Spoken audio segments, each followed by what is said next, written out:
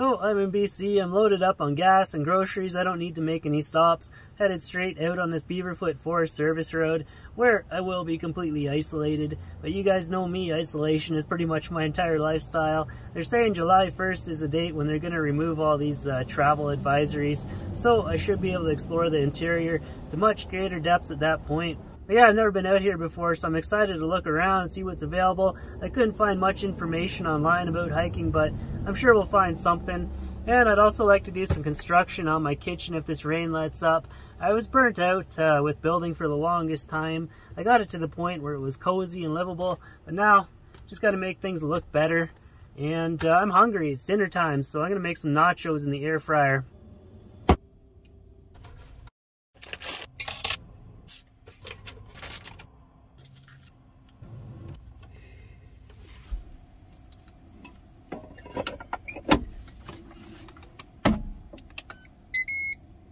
Air crisp, 350, 10 minutes.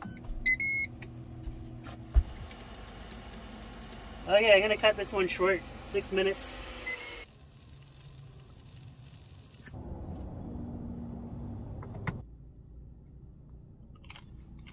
That machine really does everything. Happy with that purchase. I gotta try some cookies or dessert in there eventually.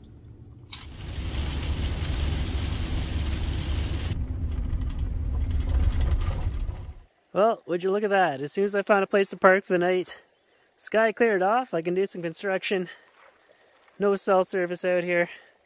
That's alright though. Can live with that. Complete and utter silence. No talking. Yep. Saw lots of signs of bear scat on the drive in. They are definitely outnumbering me. Well, let's get to work. So I want to fix up this ugly business right here. I'm going to cut out a lid for it that's going to be hinged, and on top of it there's going to be a surface where I can set my hot frying pan, so I don't have to worry about setting it over here on my nice prep board and scorching that or melting the paint over there. So there's like a founding audience of my channel that's here for the bicycle touring, and occasionally those questions come through if I'm ever going to do another trip like that. And right now the answer is no. I just so much prefer what van life enables me to do, to come out to places like this and just explore them to this level, all these nooks and crannies. It just was never possible to do it on a bicycle. I remember on those trips, the mountains were always my favorite part, but it's just so much more of a struggle. I mean, you gotta carry all your food and water out there, you're on a time limit, you're a victim of the weather, and you're just eating the crummiest foods usually. I don't know, I just never dreamed this was possible, and I'd like to keep this up. This was overdue. What the heck is that? Foresty Forest is living the slob life.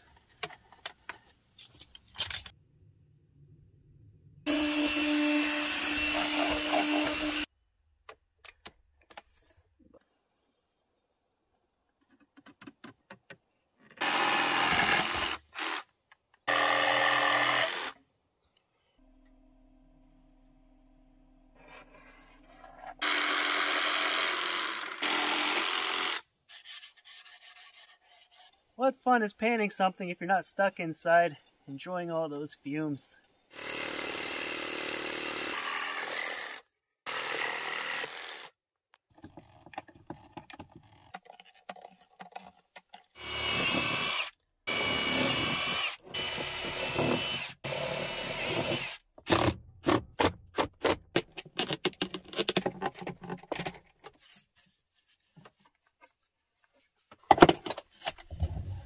Oh, there you go. Mess hidden. I'll see next time when I'm in town if I can pick something up to go on top of this. Maybe at the thrift store they got something.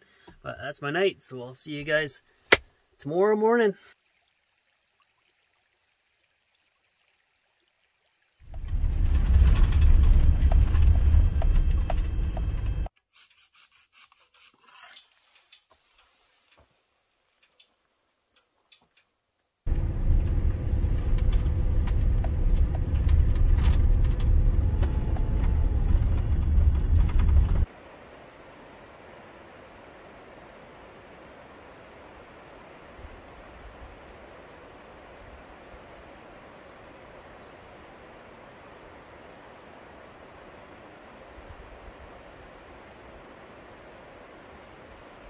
Alright, it's go time. This probably looks like the next day, but yesterday it was actually still cloudy and rainy, so I didn't get out for anything. I just scouted around, and it looks like this Floe peak may be possible to do. So let's give it a shot. I'm starting out here with the bushwhack. This is gonna be chaotic.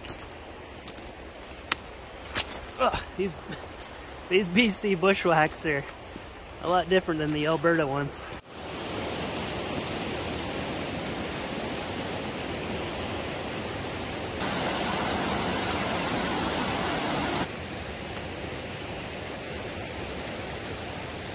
Well, here I thought I was on this extreme bushwhack, and turns out somebody's cut a nice trail through here. Maybe they've built a bridge over the river as well.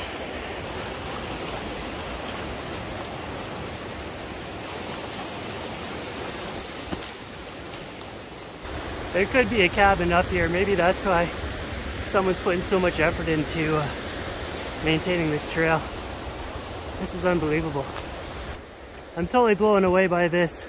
Somebody was here recently with a chainsaw clearing off all the deadfall. And this isn't within the park system at all. This is somebody's individual effort to maintain this trail for some reason. All right, I lost it. Easy come, easy go. I took the drone out for a second and looked around to see if I could spot a cabin, but couldn't see anything. It's a mystery trail.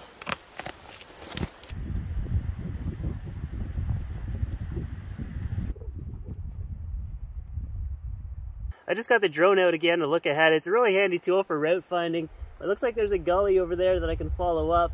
Then I should have a straight shot towards the top where there looks to be a bit of a summit block. Hopefully I can deal with that as well. And it also sounds like it's really windy, so I might have to cue up that music again. And hopefully I can fly my drone on the summit. It seems like the whole reason why I come out here. That was Foster Peak over there. If I was feeling really ballsy, I could put the crampons on, trudge straight up that snow. But if you're gonna do stuff like that, it's best to do it early in the morning after a good overnight freeze. But still, you can be doing everything according to the books. You can have all the training and stuff can still go wrong. It's always a gamble. So yeah, don't listen to me. I'm just some kid from the Ontario suburbs pretending like I know something about the mountains. But I have managed to stay alive this long.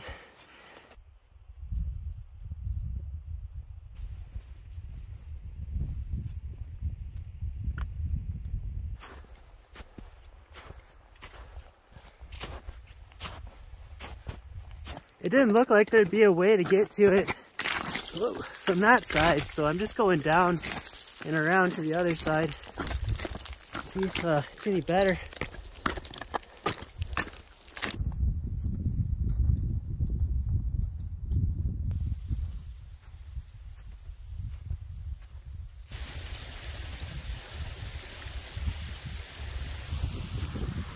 This is kind of crazy. I hope it works.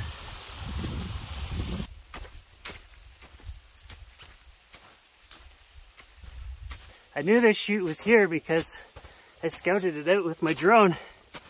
And as I was looking at this, it said motor stuck, and the drone just fell straight out of the sky. Landed right on the rocks, smashed into a million pieces beyond repair. More damaged goods in the foresty forest ecosystem. That was not my fault. I think this one's on DJI and they owe me a new drone. I'm gonna talk to them as soon as I get back. But at least I shot some summit footage earlier, so I can use that. It's just not quite as cool without me standing on the summit. It's so steep.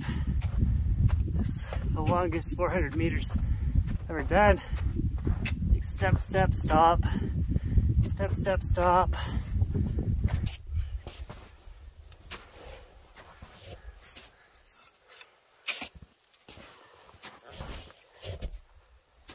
No wonder why I'm single.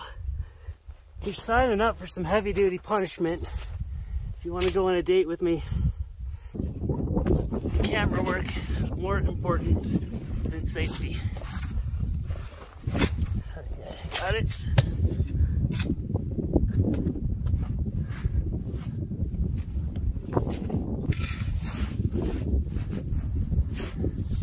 I hope this works.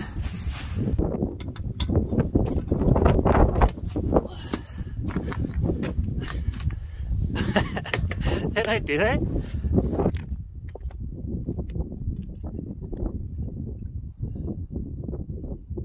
No Summit Karen on this one. Maybe I snagged a first ascent today, you guys. Making history. I took a look over there to see if there'd be a shortcut back, but that ridgeline looks too sketchy, so I'll just backtrack the way I came. Foster Peak looking beautiful over there.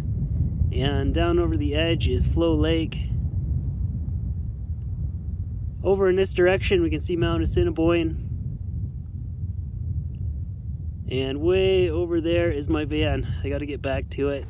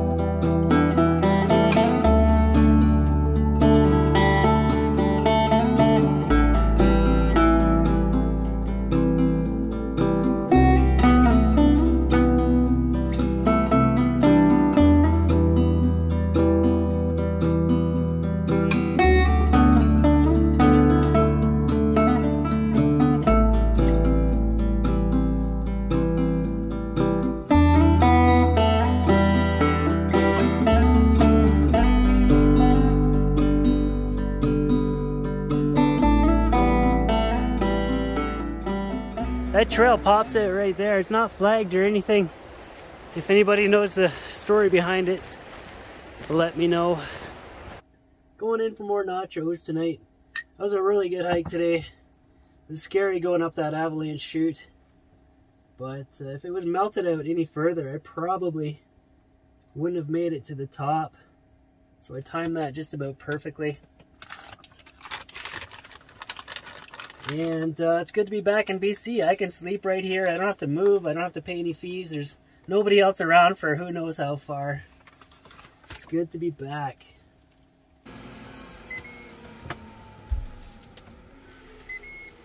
There's Skippy. Looking good. Well, it's time for me to go to bed, and that's a wrap on another episode. So I hope you guys are doing well, and thanks for watching. Thank you to Patreon supporters, and I'll see you in the next video.